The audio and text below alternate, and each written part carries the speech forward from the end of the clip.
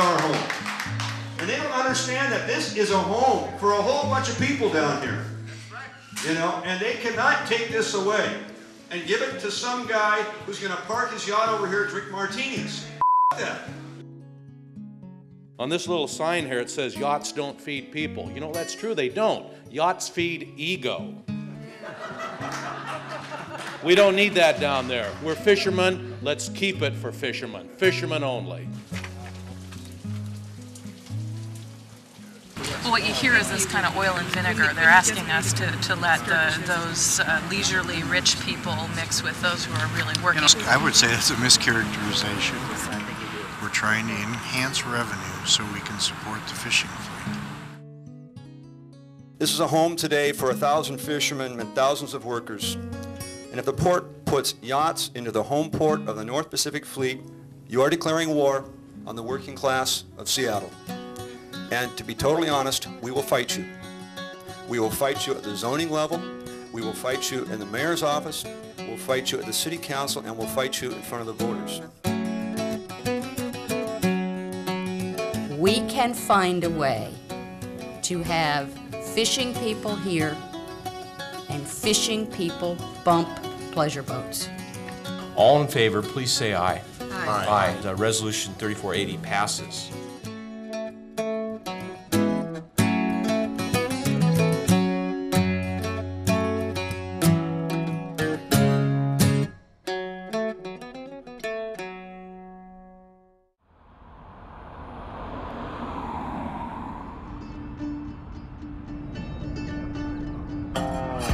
Every year, fishermen from Seattle travel to Alaska in search of fish.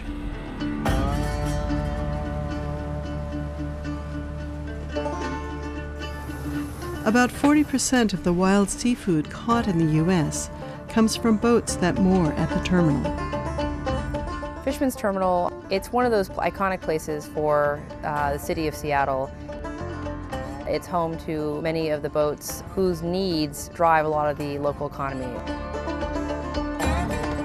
It's in a maritime area that has been maritime since the whites have been in Seattle.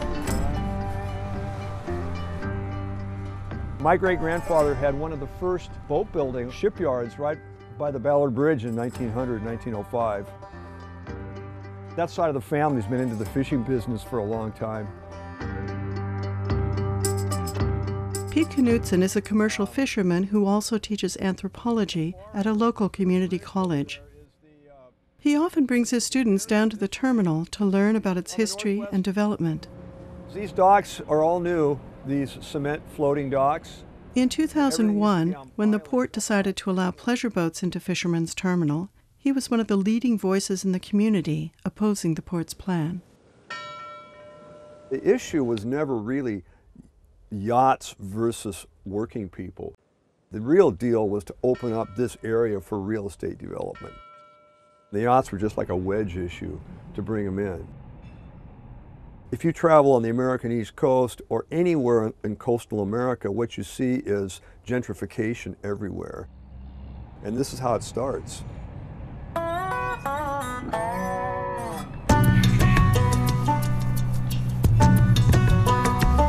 They started doing studies whose purpose was to determine what is the highest and best use of this area. And that's really, you know, a hard question to ask, because highest and best use in real estate is not the highest and best use for the community. It was a great boom in real estate at that point.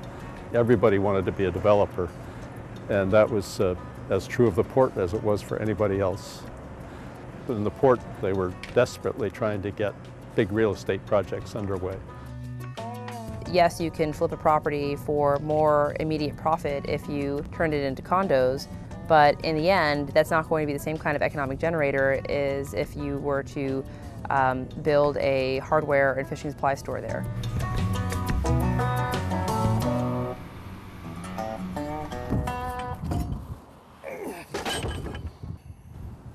What the Port of Seattle was doing was reevaluating all of what they consider their real estate portfolio in terms of its value on the market. The port acts as if this is just their property.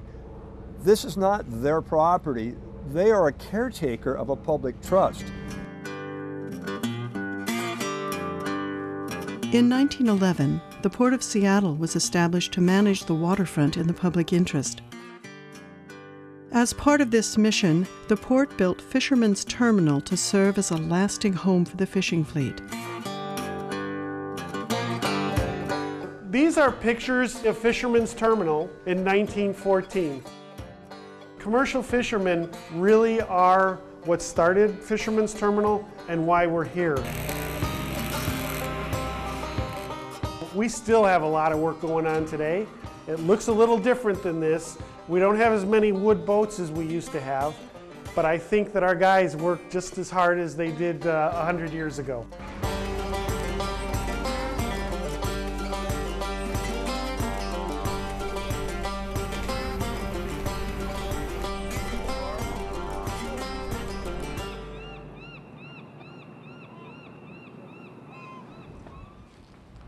The reason Fisherman's Terminal is still here was not because of institutional pressure, it was because of public pressure. The port was putting lots of money into yacht harbors. They had redeveloped Shilshoe Marina twice. The port knew that Fisherman's Terminal produced 5,000 jobs and hundreds of millions of dollars of revenue, but they hadn't reinvested down here. And so in the early 2000s, this place was collapsing. If you looked around here, you had pilings broken off everywhere. You had ancient wooden docks that were built in 1940. It was the year that Hitler invaded Norway. That's how old it was. This was like the beginning of World War II. If you came down on my boat 10, 12 years ago, there'd be a little tippy, basically log raft to walk on. And then where you tied your boat up, you'd have to hop on the bow of the boat because there wasn't any side tie, where you could come on the boat. And so, like when it'd be icy in the winter, guys would try to jump on their boat and they would miss and slip. I mean, it was like a disaster. This is where he fell in right here. Tonight, a flower memorial sits at the end of Dock 6 at Fisherman's Terminal. Around Christmas, 42-year-old fisherman Kip Gilmartin died after he fell off the dock and drowned in the cold waters. I mean, my God, the poor man was in the water for 3 weeks where they found him, you know. I fish in Alaska and I fish down here, and when I get home, I want to be able to think that this is my safe haven. But when I see that there's people that die down here on the docks, it makes me question, how safe a place this is. Port statement was that this guy had just drifted in from the canal, and they called him a drifter.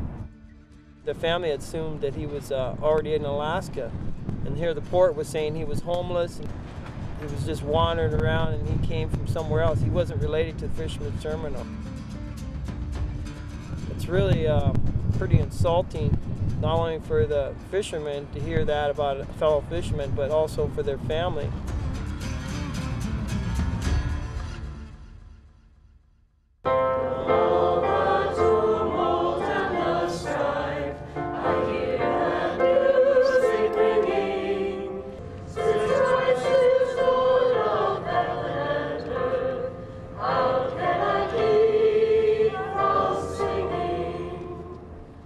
The death of Kip Gilmartin was the first of 4 deaths at Fisherman's Terminal during the winter of 2006. God's blessed us with a community of people willing to go to sea and be productive. All of us benefit from their brave work. Since the last blessing of the fleet, I've heard of more people being lost here at Fisherman's Terminal than in the North Pacific. It's right for us, I think, to do all that we can to ensure their safety at sea and right here on these docks at Fisherman's Terminal. The news Friday of the deaths of 2 people here were shocking to us all. Our thoughts are with their families now, and we're very sorry for their loss. At this point, there's no indication that the deaths were due to unsafe conditions here on the terminal, but we want Fisherman's Terminal to be safe and a good place to do business. After the deaths, the Department of Labor and Industries conducted an investigation into the safety conditions on the docks. The State Department of Labor and Industries came in, low lighting levels, ladders that didn't reach the water, electrical boxes not protected, problems with the docks, slippery surfaces. The investigation determined the port had exposed its employees and fishermen to dangerous conditions, including the hazards of drowning. In the end, the port was fined $2,200 for safety violations. If someone would have fallen off a Holland America cruise ship or at their dock, it would have been huge coverage. But they've got a huge PR department. Their whole job is to schmooze the press and finesse and spin and keep out of public consciousness things they don't want out there. I've never seen another state agency that has the kind of insulation from accountability these guys have. Unbelievable. They were found there. We don't know how they ended up in the water. You don't either. Oh yes, I have a damn good idea how they ended up in the water. I have a damn good idea how they ended up in the water. I mean, you're speculating. Nobody saw them? Yeah. Nobody was there? Oh, that's right. Yeah, and maybe the sun won't come up tomorrow either. You're not a fisherman. You haven't been down here.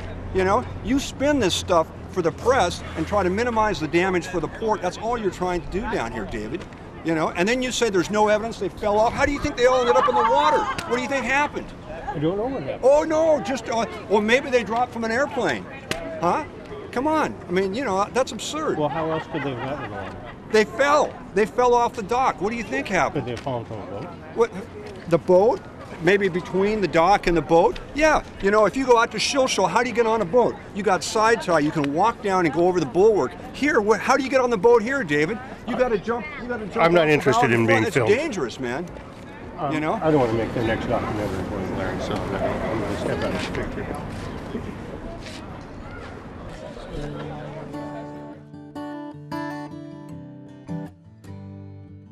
The port began replacing the old docks in 2007. With the new docks came other changes at Fisherman's Terminal. In an effort to attract more upscale tenants, the port proposed new rules banning fishermen from living on their boats year-round. I've got the latest quote from Mark Knutson. How can I bring in $1.5 million vessels when they're going to have to tie up next to these scruffy guys? That's the justification for his live aboard policy, which clearly is about making the terminal comfortable for wealthy people. I've been here since I was 8 years old.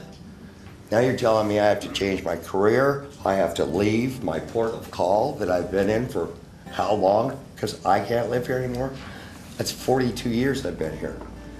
Who are you? You just got here, in my opinion. You want to save lives? Make a way to get up out of the water. What also was going on at Fisherman's Terminal is that, it's a really eclectic cast of characters. These people had known each other for long times. There were some people living aboard the boats who had a party-oriented lifestyle. It's not unusual at marinas. And kind of becoming at odds with those people, the port began to make moves which would have severely and negatively impacted all of the good, honest, hardworking fishermen who are really the lifeblood of Fisherman's Terminal.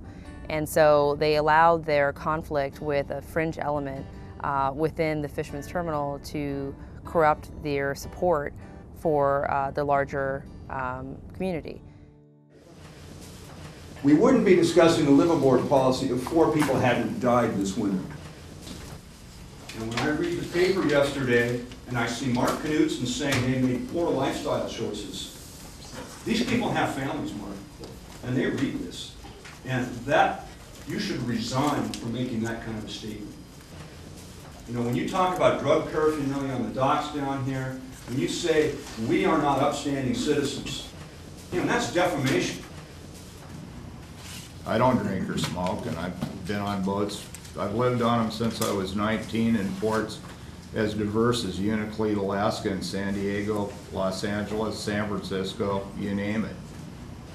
What comes out in newspaper articles and various sound bites and quotes don't represent my position. The context of my comment was not about fishermen, was not about liveaboarders. It was about some people that have been down here around this terminal that are different than that group. After this meeting, the port backed down, allowing fishing vessel owners and crew to live on their boats. The port continued with its plan to increase revenue by attracting more pleasure craft to the terminal. The way the port is being run, we're subsidizing to massive degrees the cruise industry. On one hand, they're subsidizing the cruise industry and they're like, oh, but it's great for the town. On the other hand, they're subsidizing Fisherman's Terminal. They're saying, well, we can't really do this anymore. It's just draining our coffers.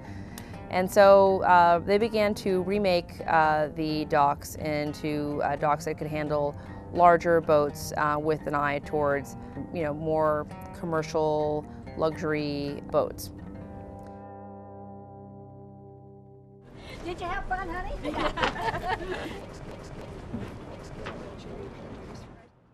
We've been fighting for new docks, and we finally got the new docks, and now the cruise lines are coming in, taking up the space. It looks to me like the cruise lines are taking advantage of everything that we had to fight for. This is what we were worried about happening when we were fighting the yachts being put in. We knew the next step would be cruise ships, and here they are. We weren't crazy. Ooh. Nope. It's one person's recreation versus other people's livelihoods. So, that's kind of the traditional part of the city. I mean, I was born here, and that's something I associate with Seattle. Never really associated, like the high glamorous life, I guess, Yeah. So, always, utility and livelihood over recreation and pleasure, I guess. So. I just noticed it the other day when I was having lunch. It's like they used to have all the bumper stickers up above the grill there. It said, this place is supported by fishing dollars. That's all gone.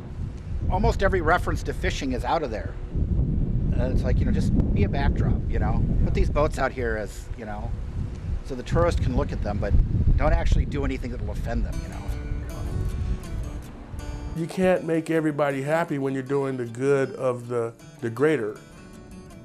The port has invested over $60 million in the infrastructure here. We do have a commitment from our elected officials that we are the home port of the North Pacific fishing fleet, and that is our mission, and that's what we work towards every day.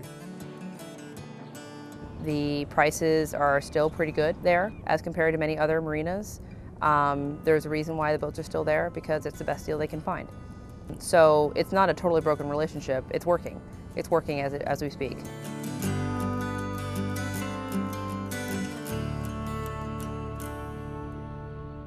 One part of the story that's never told or had much visibility, and that is during the economic downturn in 2008, leading all the way up until like last year, the fishing industry continued to thrive. One of the biggest changes I've seen in the last couple years, the surge in the fishing industry, how many people are building new boats, replacing engines on their boats. The industry is so strong right now, it's fantastic. And that is sustainable, and it has been that way for over 100 years. Even though it had some dips, it's corrected itself, and it's thriving and it's vibrant once again. Look at all the jobs that are coming out of this place. It's bustling, it's busy. There's going to be a life to this facility of 40, 50 years, and it's going to bring billions into the economy. And this is billions that taxes will be paid on, unlike Boeing. Boeing gets $8 billion of tax subsidy. Well, we're not Boeing, we're the home team here. We're not going to go to South Carolina, we're staying here. 1, 2, 3, 4. We're all in the water. American seafood.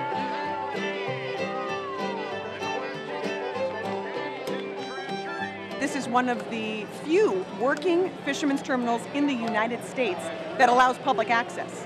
That means you get to bring your kids, show them what it's all about, show them how fish is caught, show them where it comes from, make them think about it in a sustainable way, and know what it means to our future.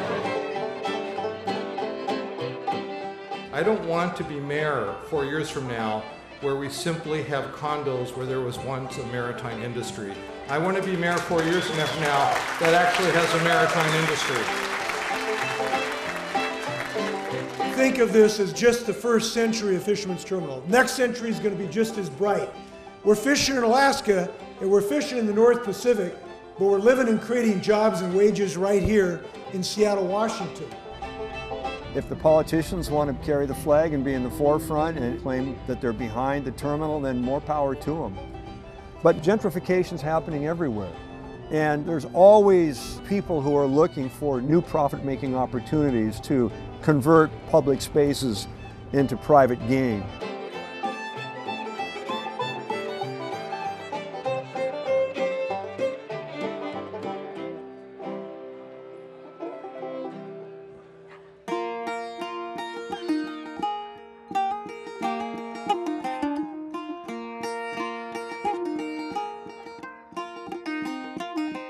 This battle over redevelopment, it's going to come back.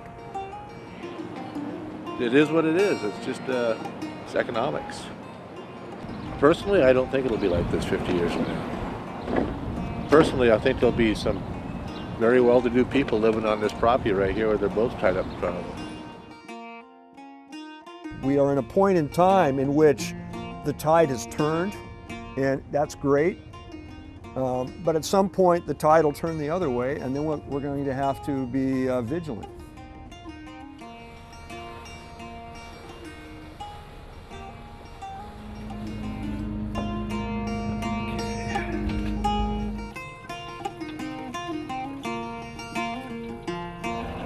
That's the Emerald City, the Wizard of Oz, the Yellow Brick Road, where the Munchkins live.